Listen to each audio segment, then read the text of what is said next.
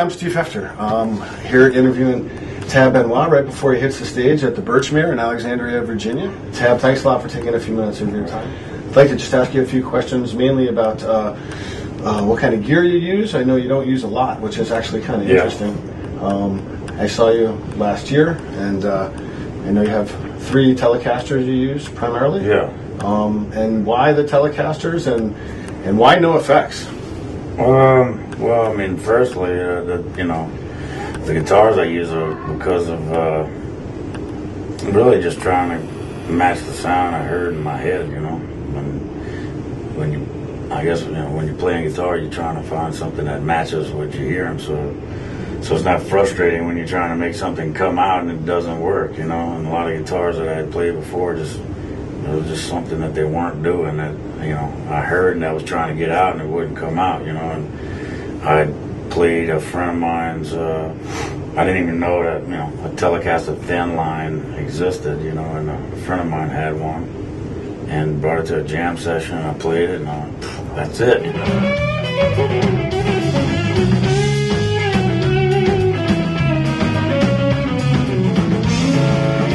That was the one? Yeah, well, and he wouldn't sell it to me.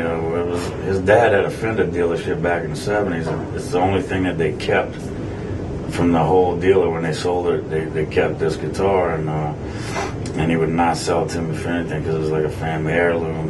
So I had to go look for one, and found one in Houston, and then then I just went and found spares. I don't have different guitars for different sounds or tones or anything. It's just basically so I don't have to change all my settings, when I plug in another guitar. So that way if I bust a string, plug another one in, it's ready to go. Yeah, which I saw you do last year, and you threw that thing aside and kept jamming. Yeah. Yeah, what kind of strings do you use?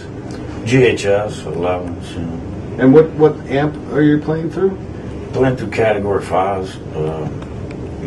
They copied my 65 Twin and 65 Super, so it's basically a Twin and a Super, but a lot better built and a lot more sturdy for the road, and they did a great job. I mean, I wouldn't use them if they didn't work. Is that a signature series? Yeah, the signature series, and part of the profits from the sale of those amps goes back to Voice of the Wetlands, which is the nonprofit organization that I've been working with and started back in '04. So. Yeah, I've read a little bit about that. Yeah. So, it was a good idea that the guy came up with after Katrina. This guy came up to me and said he wanted to build amps for all of the Voice of the Wetlands guys, and said, well, that's cool, but it's got to work. I mean, it's a great idea, but if they don't work, I can't use them. But they made one that worked. Yeah, he made 2 of them that worked. So and they went back and forth with me, and if it wasn't right, they made it right, and the main thing was to try to get an old sound out of a new amp, I didn't want it to sound like a brand new Super. I wanted it to sound like an old, like it had been worn in, because I don't use pedals. That's a big deal, So, they did a great job with it. Yeah, you're one of the few guitar players I've seen in years and years that plugs directly into the amp. Yeah. Yeah, and the sound that you get is amazing. That's why. It works. People forgot that, every time you run your guitar through something else and back into that amp source, you're taking a piece of that original signal away to substitute something else in there. And I'd rather the direct connect. It's more about it with the way it feels than the way it sounds. And my thinking on that is the sound is a byproduct of the feel, not the other way around. So I want it to feel right. If it feels right, it sounds right. And the only way to really get a good feel of what's happening is to be directly plugged in. And I can feel the back of the room. I can feel the sound bouncing off of people's faces. It really does work. That's one. My favorite quotes from the show you played last year. I saw you.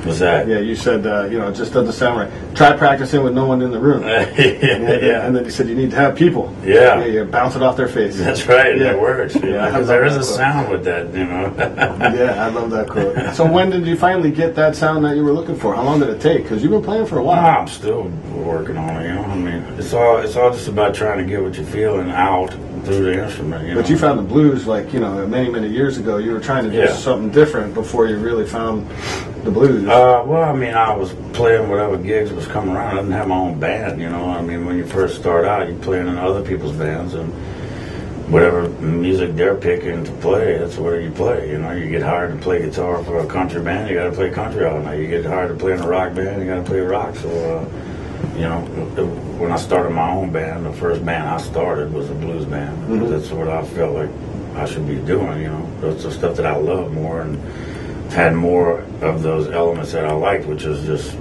stripped down. You know, play the feeling of the moment that's going on right now, and try to make the audience, you know, join in that feeling of that moment. You know, by what you're giving them through your instruments. Yeah, and the audience appreciates it too. Yeah, and I think, you know, I think you continuously get better at that if you're doing that. You know, I mean, you have to be working on that instead of working on you know, trying to come up with fancy licks and things or tricks and stuff. I work on trying to make sure that what I'm feeling in the moment right now is coming out, you know, and that never really happens. So it always gives you something to strive for. So you're always working on it.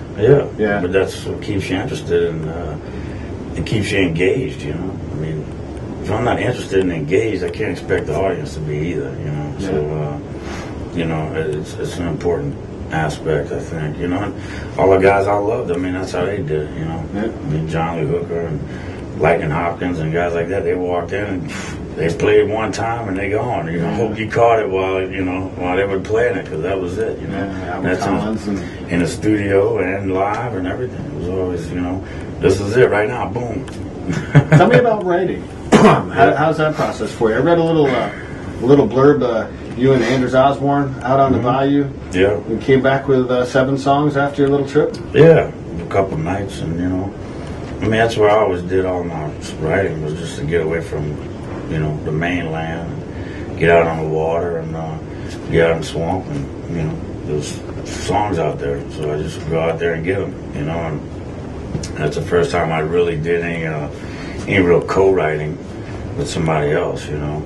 And it was just a good timing for it, you know. Anders was going through some things and was just getting back to, you know, his goal, and I hadn't done a record in a while. I hadn't written any songs since Katrina, really. This is for Medicine. Yeah.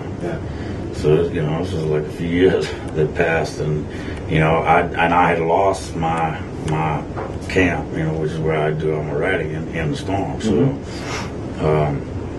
I just got my camp going again, and you know, so let's just go do it, you know, and it just flows real easy out there. You know, it's just writing is I don't write 100 songs and pick the best 12, you know.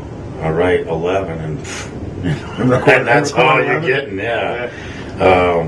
but you know, I'm not gonna haggle over something that doesn't come easy, you know. If it doesn't come easy, then it's not comfortable and it's not gonna flow, and the audience ain't gonna get it, and you're not gonna get it, and I don't, you know. And every night you got to play those things. And if you're not happy with it, it's a waste of time. Yeah, you're wasting everybody's time. So, you know, I try to keep it as simple as possible and let the songs pretty much write themselves. You know. Who's out there now that you look up to that's playing? Like right now? Yeah, who's out there? I don't know. There's not a lot. I mean, you know, that's why I'm here to see you tonight. Well, you know, there ain't a lot of people doing it this way. I'll tell you that. And I mean, this is, you know. So what I thought was the way, you know, was, you know, strip it down. You know, you're an artist, you know, and these are your paintbrushes, and you're going out there and you're painting a picture, and you know, you don't want to watch somebody paint by the numbers, you know. So all these different tricks and everything that you come up with to try to invent something and then you practice it and rehearse it until you got it perfect. To me, that's just painting by numbers. You know, you come out there, you see them today, you see them tomorrow, you're gonna see the same picture. Yeah. You know, I always thought that, especially in the blues world, that you should be capturing a moment for what it is. You know, good or bad or indifferent, doesn't matter. That's the moment, capture it for what it is in music, and that should be good artwork, you know, period. You know, and everybody will get it. It's not like you're going to go over anybody's heads because everybody's involved in that moment, you know, together. So, you know, that to me, that was the way that I thought music should be done. Mm-hmm. Have you put out a live album with just the trio? Mm-hmm. With just the trio? Every time we do a live album, you know, any album really, there's always some kind of special guest that come up. Right.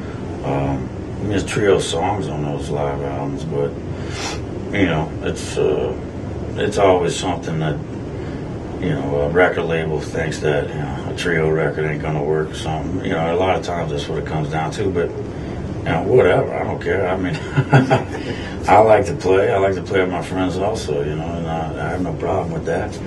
And none of those things are ever rehearsed out. It's all natural, and, you know, this is the way it is. Boom, I play it, and, you know, hopefully everybody gets it, but usually they do. Yeah, usually they do, at least when I've seen you. They're getting it, and we're looking forward to getting it tonight. Yeah. Anything you'd like to share with our audience out there? The biggest tip I think that I could give them is, you know, don't worry about the left hand so much. You know, don't worry about the notes and the chords so much. You know, the right hand is where the feel comes from. You know, I mean, I do stuff on a guitar where I'm not using any notes, where I'm just blocking the strings and beating it like a drum. You know, I mean, you know, playing those washboard effects on there. I mean, that has no notes to it, but there's feel to it, you know, and it makes the music feel a certain way, and that's what I think a lot of people miss because it's frustrating to learn all of this and get your fingers coordinated where every note comes out when you play a chord, and when you get frustrated, you know, you're not learning anything. So a lot of times I'll just tell people, hey man, you know, take one day where you just forget about learning something with your left hand, learning chords and notes and how to put them together, and just sit there and pick a rhythm that's easy to play and play it for a while, play it for an hour, try to make it feel like it's moving. You know, put some passion into it. Yeah, I mean, close your eyes, you know, stop looking. That's good advice, I think. And just make it feel like it's moving. And when it feels like it's moving, you have a better chance of pulling off the other stuff with your left hand, you know, because it's got to move to be musical. If it doesn't move, it's just a straight line, and nobody's buying straight lines. That's good advice. Yeah. That's good advice. I really appreciate your time. I'm going to let you do what you need to do before the show. Thanks, man. Thank you very much.